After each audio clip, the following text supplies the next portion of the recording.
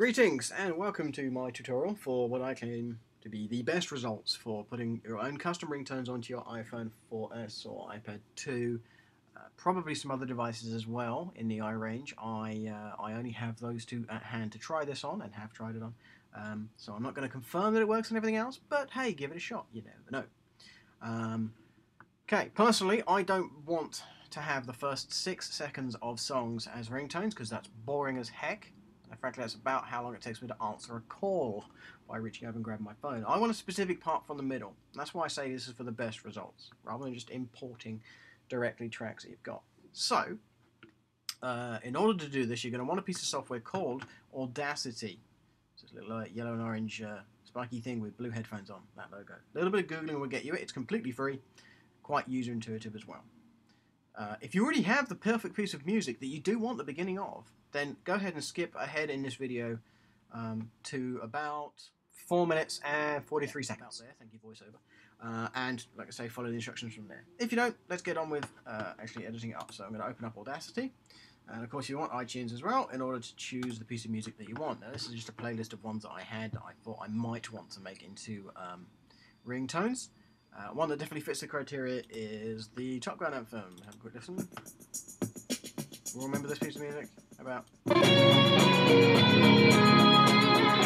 Yep, we all know that one. Brilliant. Okay.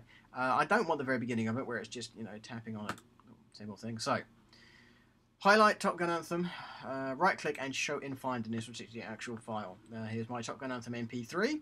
This won't really work, as far as I'm aware, on things that you bought from the iTunes store a couple of years ago when they had all that copyright protection stuff on everything they sold. They don't have that on there anymore. I think it probably might work on that stuff now. But it definitely does work on your MP3s that you've ripped from CDs and so on and so forth. So if need be, just burn a playlist to a CD, then re-rip it afterwards, etc., etc. But I'm going to drag that MP3 directly into Audacity. That's just going to take a few seconds to load up. You can see there, remaining time on the screen, 2, 1... Bingo. Now, come on. There it is. We have our waveform.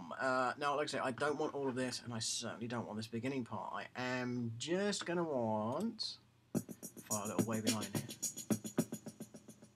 Yeah, I already know that I only really want this kind of area here. That's highlighted in dark. So I'm going to trim this down.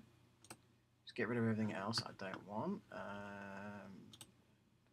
Just going to move that back to the beginning.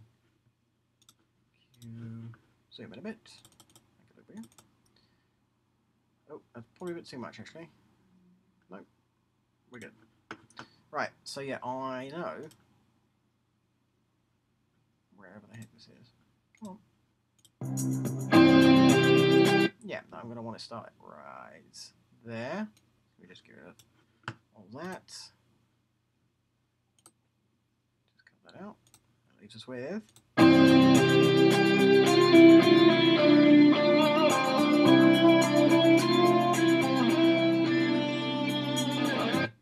Okay, so yeah, at that point now, I'm not going to want it to go into the repeat of that straight from this recording. I was going to want it to kind of filter out. So I'm going to get rid of all that. Come on, catch up. There you go. Cut that. Let me just listen to what the end of that sounds like. Yeah, nice details off, doesn't start something else. And then I'm just going to select a little bit of that, go into Effect at the top here, and Fade Out. And then that makes it into a nice little pointy shape at the end. Listen, sounds like. And just drops off the end there, which is nice. Good. I'm happy with that. That as my ringtone. It's only 8.5, 9 seconds long. So on Audacity, this file I would like to export as an MP3. Good stuff, MP3 files. You may need to download another piece of software about that. Again, Google Audacity MP3 export, and it will show you the little file you need to add into your Mac system or your desktop system. So yeah, on the desktop that'll be fine. Desktop Top Gun anthem, yeah, that's fine. I don't want to rename that at all or anything. It's going to load it up onto my desktop. It's going to take all of 2 seconds. Yep, there it is over there. I can see it already. So get rid of that. Don't bother with saving the changes. I'm just happy with this. Right. Now, open up that new MP3 you've just made in iTunes. So that's a double click.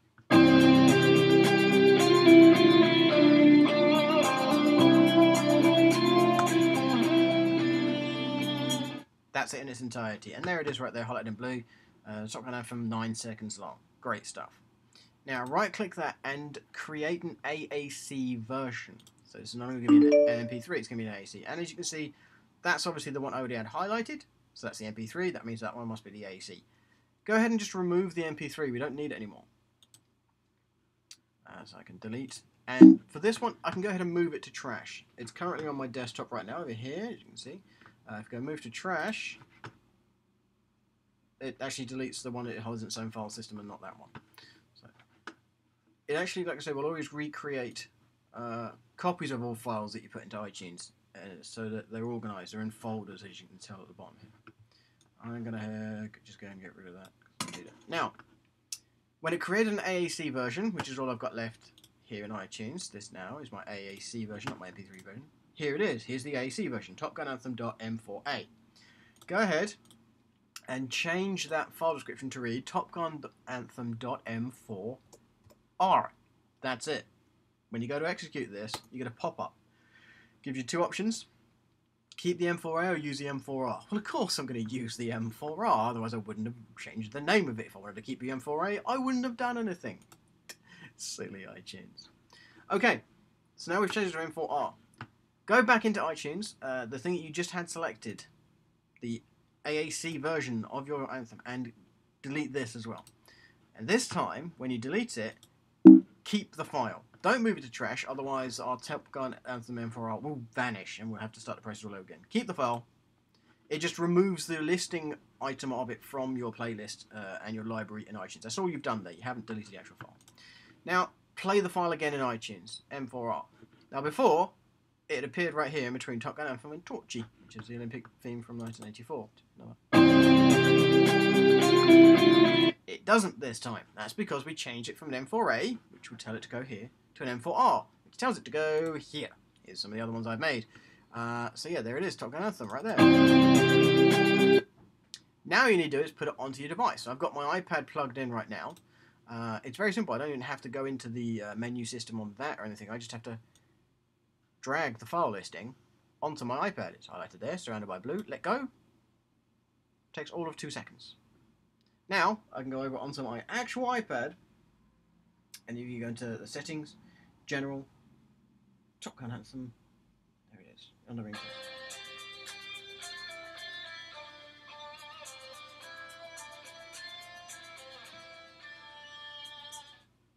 There it is, and I can put that on my iPhone as well. I can set it as a ringtone, custom ringtones as well.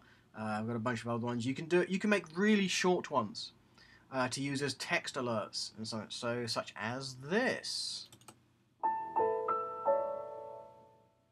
It's just 4 piano notes from quite near the beginning of the Backdraft soundtrack. Bruce Hornsby and Arranged, Show Goes On. I think it makes a nice little text alert. You can do that with all of these things. If you're going to do this, don't make them too much over 30 seconds because the iPhone might reject it. Don't make them over, I think it's 3 megabytes. Again, the iPhone will reject it. And another thing, I'm not sure if there's a length limitation on what you can use as a text alert or whatnot, but I've noticed that things that I've loaded in, like the Smooth Criminal one and the Remember the Name and Phantom of the Opera, they don't all show up in my text alert file listings. They don't allow that. So, yeah, go ahead, have some fun, and I certainly hope you enjoy that. Take care.